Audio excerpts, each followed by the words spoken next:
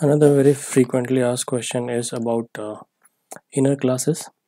So most of the times the students feel that inner classes are not very useful and it confuses them. So I'm bringing another video to give few examples about the inner classes. So I've got few examples. So the purpose of inner classes, so what inner classes are? So when you have an outer class, you're just creating a class definition, and inside that you're defining another class.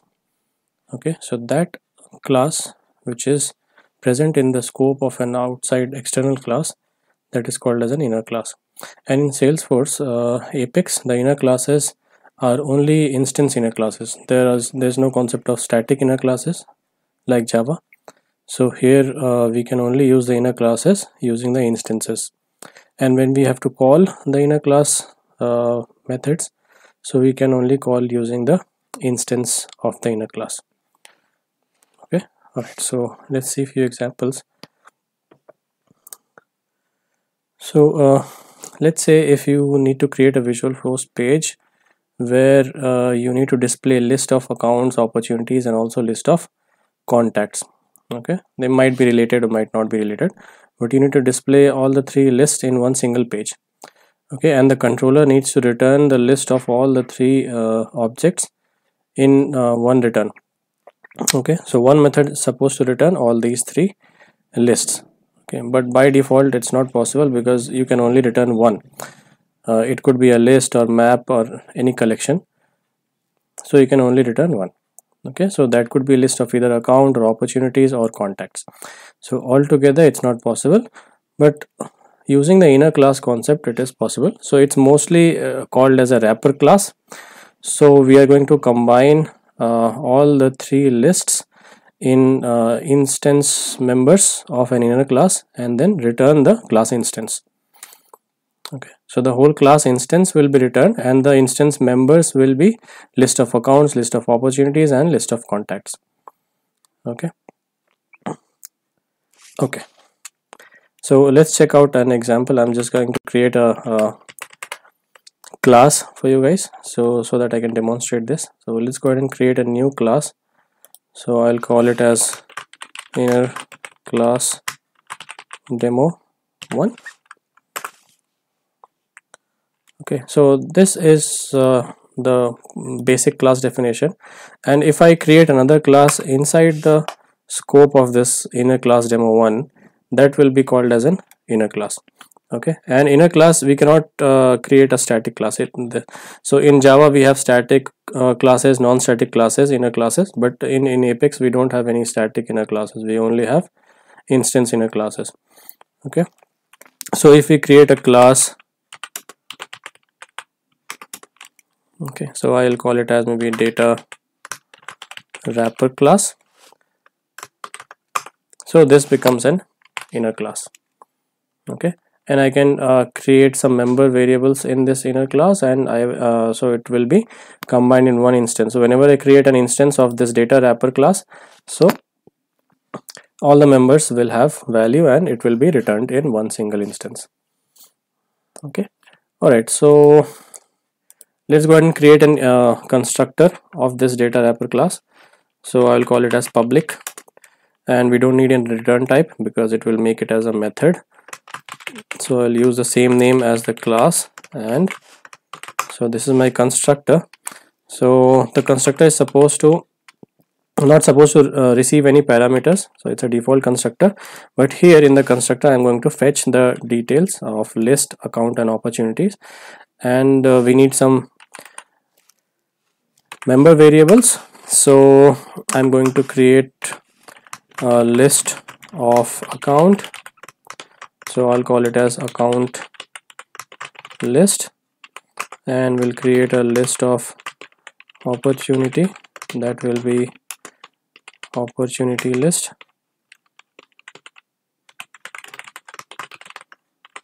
Okay, and I'll create another list of contact, so it will be a contact list. Okay, and I will initialize all these variables, all these lists using the constructor.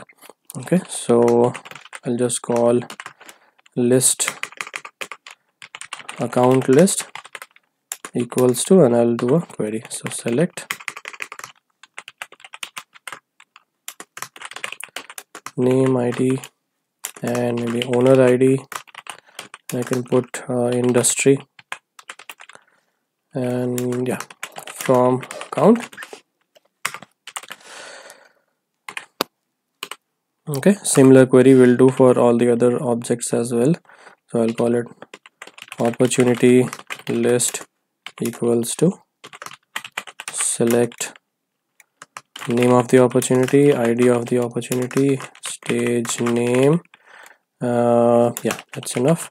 From opportunity.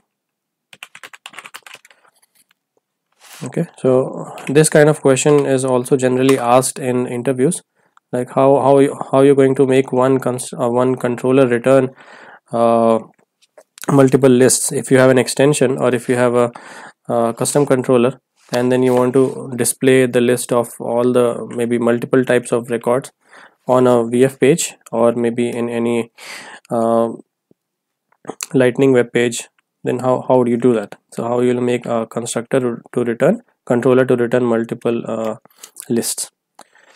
Okay, so it could be any list. It doesn't need to be high and to be this is just a demo.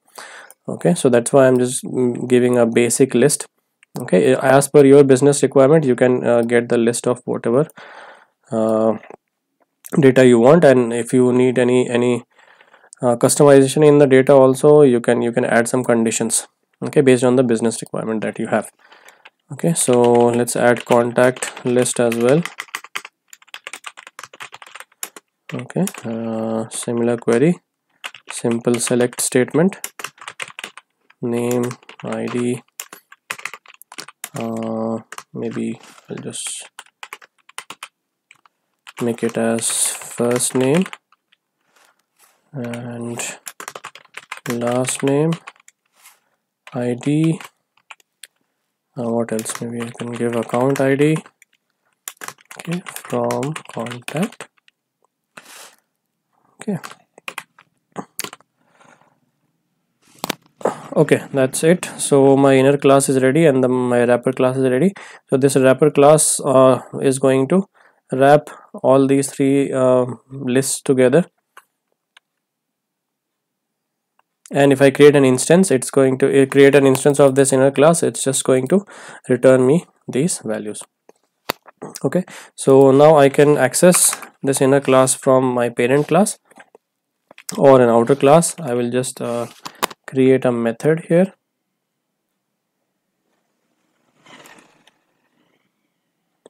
Okay, I'll just create a method, public static, and the return type. Okay, so I have to create a return type also, because it's going to return an instance of data wrapper class. So this is a user defined data type. This is an object oriented programming concept that we are actually creating a data type. So data wrapper class is like a data type, how we have list, map, set. Okay, so here we have multiple lists wrapped into one. So this is like a user defined data type that we created. Okay, so the return type will be data wrapper class. Okay, and we can maybe get list. Okay, and we are just going to create a new instance of this and return it. So we can just say return new data wrapper matching the constructor signature. So the constructor signature of this inner class is also matching. Okay, so it's just going to return a new instance of this.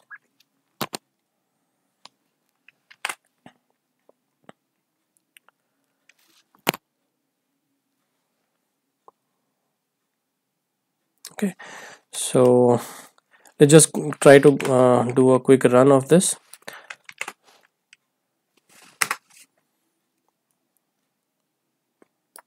So before that, let me just give you a dry run what exactly we've done. So this is my outer class or the parent class. So this is an outer class. Okay, and here we have a member method of this outer class, which is going to give me an instance of the inner class. Okay, so whatever data or state will be there in the instance class member variables, that same state will be present in the instance, and I'm just calling it. Okay, so now coming to the inner class, the inner class is a data wrapper class. So here we have three lists. One is account list, opportunity list, and contact list.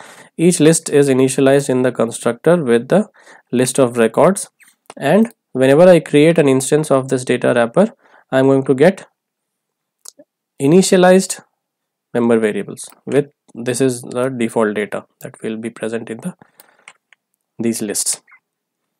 Okay, and the method is actually, so you can use this method as a controller in any any VF page or any LWC component, and just return this data wrapper instance, and from there you can again segregate it or just extract the account list, opportunity list, and contact list, and then you can get the data. Okay, all right, so that is my outer class. So this is my inner class. Okay, and here we have a constructor. This is an inner class constructor, and this is a outer class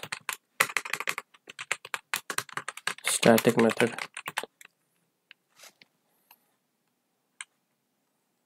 Okay,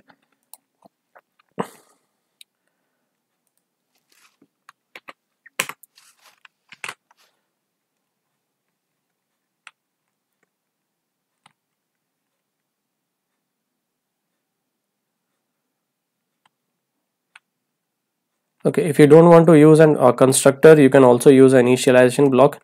So this is an instance initialization block, so this also can be used, and to just initialize the variables. Okay, this is also possible. So now when I go ahead and call this static method,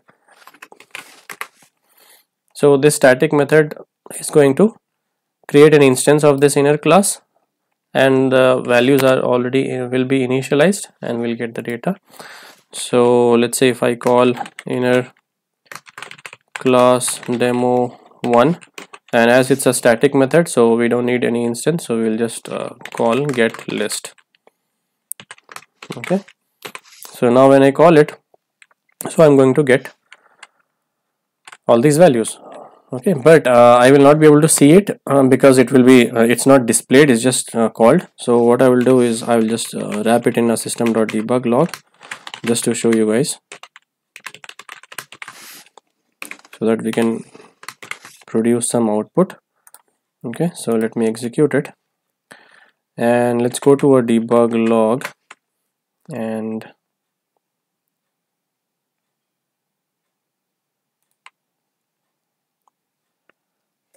let's check it out. What is the output?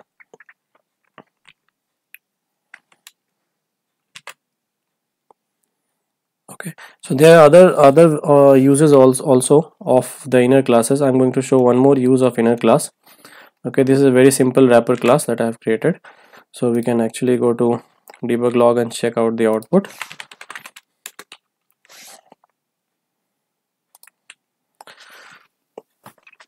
So this method can be called from any VF page or any LWC component or a lightning component, as I told you earlier. So this you can use it as a controller, expose it using aura enabled decorator. Okay, and then you can access the data, and as you see, this is also a secure way of returning it, secure way of transferring the data. Here these member variables are not exposed to the outside world. Okay, you can only access it using this static method. Okay, so this is also encapsulation. Okay, so we got some log here. Yeah, the time is correct, so let me go ahead and check it out.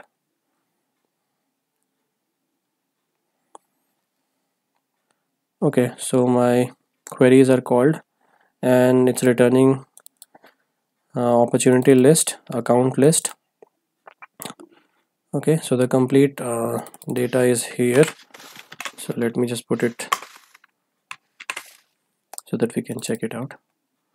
Okay, so if you see, we have all the data. So this is my data wrapper instance, and this is starting of the account list from here. So we have accounts, all these are accounts. Now then here we have contact list wrapped together, and we have opportunity list. So there are more, but as the debug log will not show all of them. Okay, there are more number of records. So once you get the data in the controller, from the controller in the VF page, you can iterate over it. Okay, and then you can display it the way you want. Okay, all right. So coming back to another example.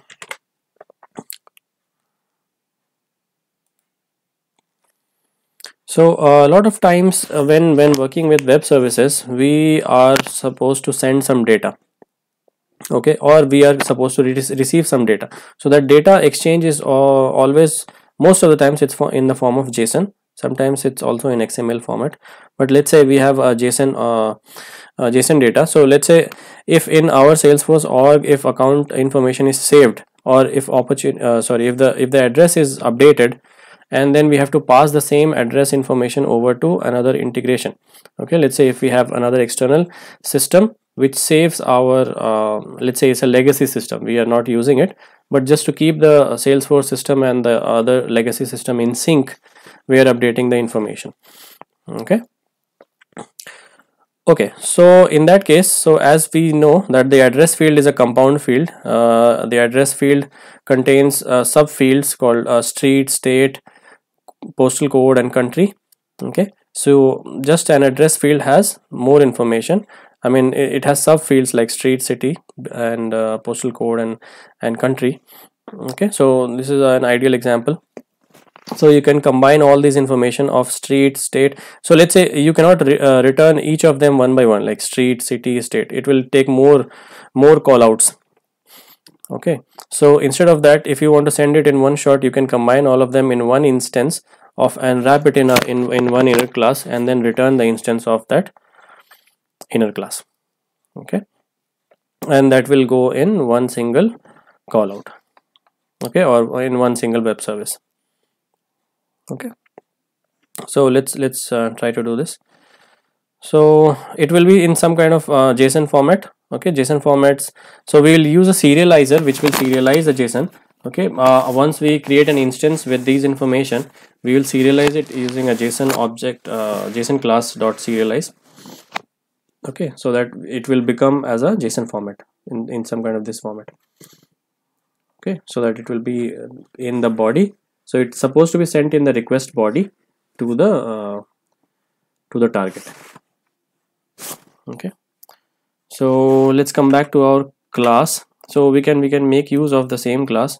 So I'm not going to like make exactly web service or a call out. I'm just going to show you a method. Okay, just we'll create a function and we'll just demonstrate there. Okay, so let me create another inner class. Okay, so let me create another inner class. So all I have to do is just say public and say class, and my inner class will be combined address. Okay, and then we will have some variables. Let's say I'll keep all of them as string. So string street, and let's say city, and city, state, country, postal code. Okay, so similar thing, nothing different.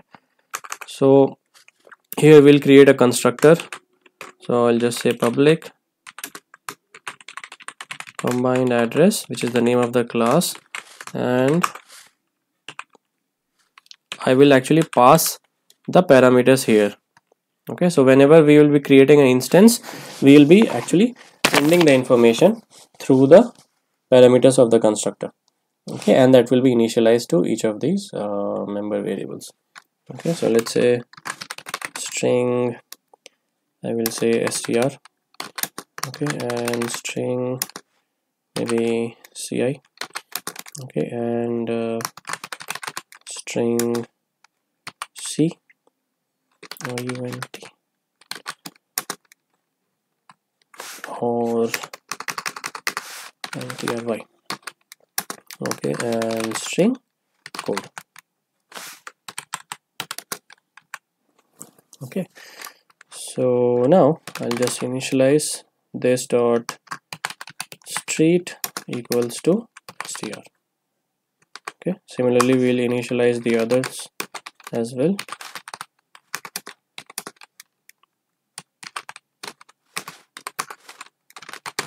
This dot state equals to, okay, so we need state also.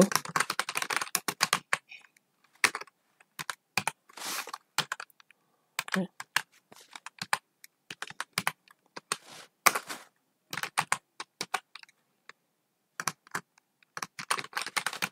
country equals to NTRY, then we have this dot code postal code equals to code. Okay, so all the variables are initialized. So now, so my inner class is ready. Okay, so whenever an instance of this is created using this constructor,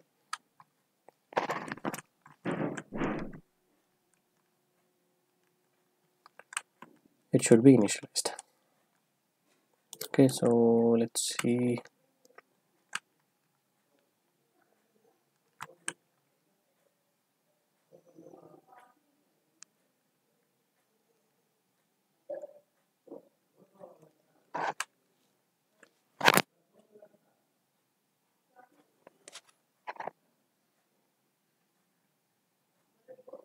Okay, this is fine. Public find address. Okay,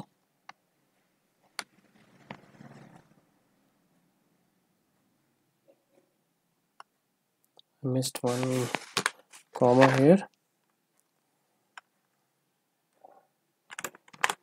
Okay, this should fix it. So my inner class is ready. So now I will just create a controller and will initialize. So let's say this controller is getting the data from external system, or maybe we are supposed to send the data from here to an external system. Okay, either ways it should work. Okay, so let's see. So we'll just create a public static method, get address. Okay,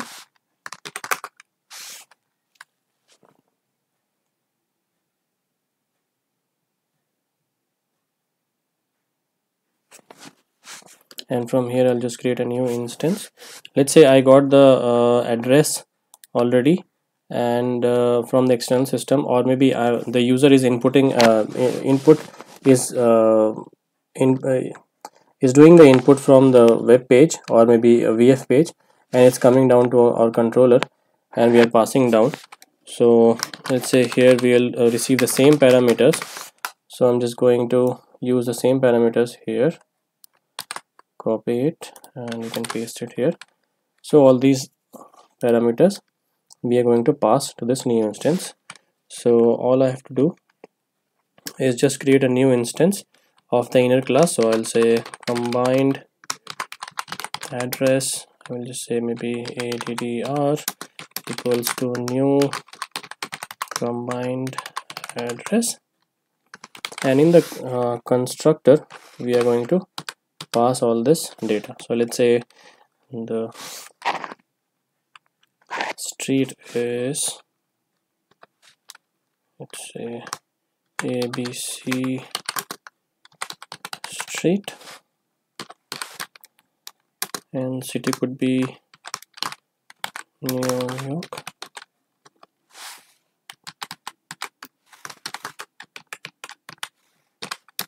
and then country will be USA, then we have state, I don't know, So code could be any code. Okay, all right.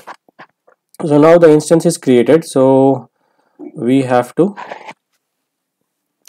serialize this. So if I go ahead and do a system.debug of this instance, let's say I pass addr, so we'll show you what the output is. So it will just be like a simple object.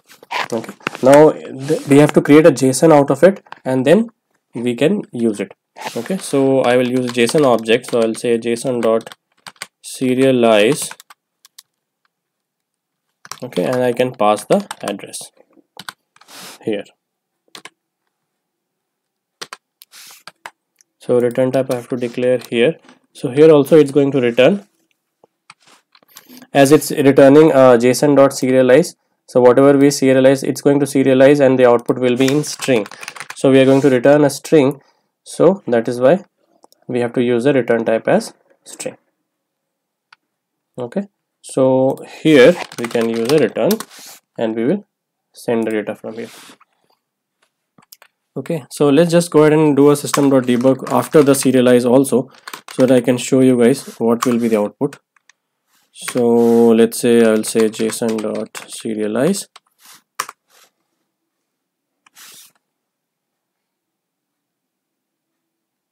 or I can actually create a variable string output data equals to JSON.serialize, and here I'll pass the address information, and then I'm going to do a system.debug output data, and I'm going to return the output data.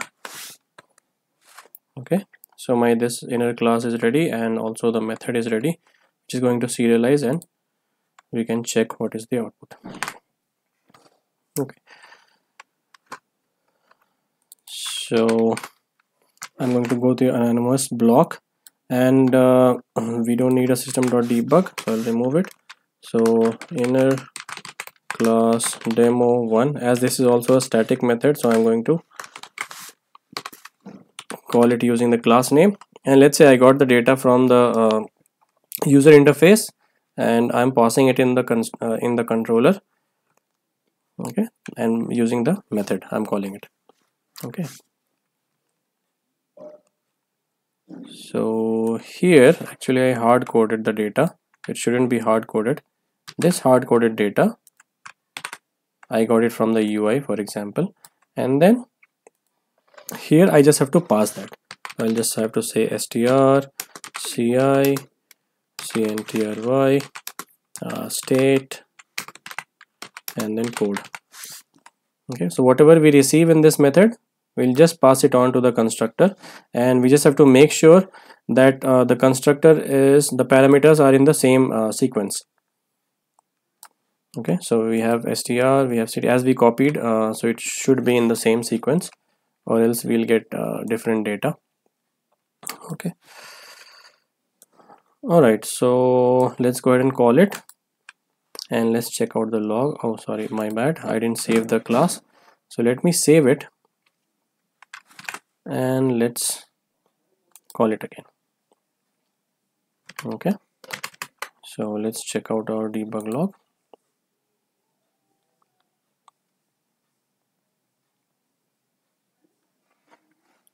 Okay, so we'll go for the latest one.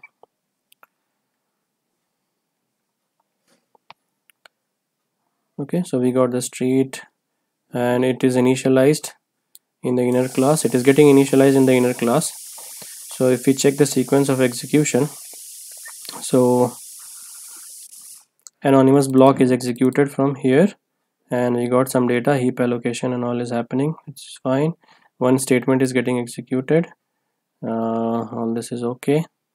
So we got the inner class demo, and this is being used, this inner class. So this class got loaded, and this method got loaded from the class using the instance,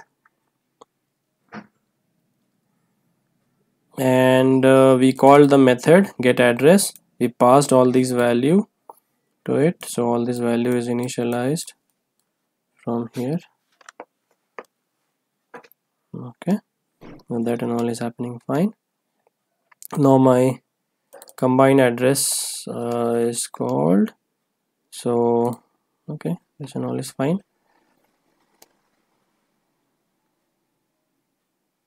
Okay, so this is my combined. So debug log, we have one here and one debug log is here. So line number 17 and line number 19. So one is 17, one is 19. So here we just did a system.debug on a simple instance, and here after serializing we did one system.debug. So let me pull this up. So this is just a combined address instance. Okay, so this is not a JSON format, so this is just an instance where we have the data initialized. Okay, and then we have the JSON object. So this is what the JSON object looks like after serializing. So this is after serializing.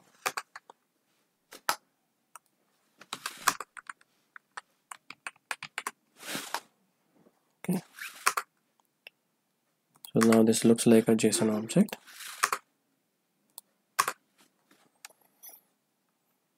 Okay, so this is how you can actually go ahead and use an inner class. This is a two very basic simple examples of inner classes.